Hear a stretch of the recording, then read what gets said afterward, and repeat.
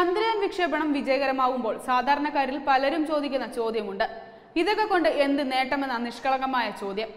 നമ്മുടെ രാജ്യത്ത് ഇതിനൊക്കെ മുടക്കുന്ന തുക ഉപയോഗിച്ചാൽ പട്ടിണിക്കും പരിഹാരമാകുമെന്ന എന്നുപോലും ചിന്തിക്കുന്നവരുണ്ട്. രാജ്യം വളരെ ആകാംക്ഷയോടെ കാത്തിരിക്കുന്ന ചന്ദ്രയാൻ വിജയകരമാകുമ്പോൾ ഇന്ത്യക്കും മാനവരാശിക്കും ഉണ്ടാകാൻ പോകുന്ന നേട്ടം വളരെ ഏറെയാണ്.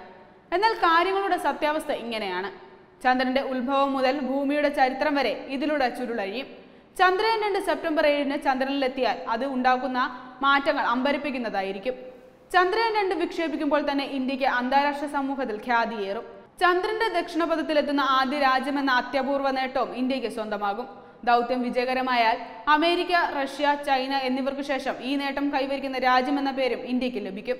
അങ്ങനെ ഇന്ത്യയുടെ ശ്രേയസ് വാനോളം ഉയരും. ഭൂമിയിൽ ജലദൗർലഭ്യത്തിന് പരിഹാരം കാണാൻ പോലും ചന്ദ്രയാൻ കൊണ്ട് കഴിയുമെന്നാണ് വിദഗ്ധ അഭിപ്രായം. ചന്ദ്രയാൻ 1-ന്റെ വിക്ഷേപണ സമയത്ത് തന്നെ ചന്ദ്രനിൽ വെള്ളമുണ്ടെന്ന് ഇന്ത്യ കണ്ടെത്തിയിരുന്നു. ഇത്തവണ ഇന്ത്യ ചന്ദ്രയാൻ 2-ലൂടെ ലക്ഷ്യമിടുന്നത് ഒരു പടി കൂടി മുന്നോട്ടാണ്. ചെന്നൈ നഗരത്തിലെ കുടിവെള്ളക്ഷാമത്തിന് പോലും പരിഹാരമുണ്ടാക്കാൻ ചന്ദ്രയാൻ 2-ന് കഴിയുമെന്നാണ് വിദഗ്ധ അഭിപ്രായം. ചന്ദ്രന്റെ പ്രതലത്തിൽ ഹീലിയത്തിന്റെ സാന്നിധ്യം ഉറപ്പിക്കാനാണ് ഇന്ത്യ ശ്രമിക്കുന്നത്. റേഡിയോ ആക്റ്റീവ് തരംഗങ്ങളില്ലാത്ത ഹീലിയത്തെ ഉപയോഗിച്ച് ഇതിന് പരിഹാരമാകാൻ കഴിയും. ഒരു തീരദേശ നഗരമായിരുന്നിട്ട് പോലും ചെന്നൈക്ക് കുടിവെള്ളക്ഷാമമുണ്ട്. ഹീലിയത്തിന്റെ ഉപയോഗത്തിലൂടെ കടൽ വെള്ളം കുടിവെള്ളമാക്കി മാറ്റാൻ കഴിയും.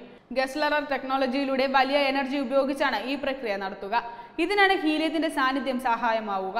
ഇതിനു പുറമെ ഇന്ത്യക്ക് മാനവരാശിയും ഗുണം ചെയ്യുന്ന പല കാര്യങ്ങളും ഇതിലൂടെ ലഭ്യമാകും. ചന്ദ്രയാനിലൂടെ ചന്ദ്രനെ കുറിച്ച് കൂടുതൽ മനസ്സിലാക്കാൻ മാത്രമല്ല, മറിച്ച് സൗരപഥത്തെക്കുറിച്ച് കൂടുതൽ മനസ്സിലാക്കാൻ കഴിയും.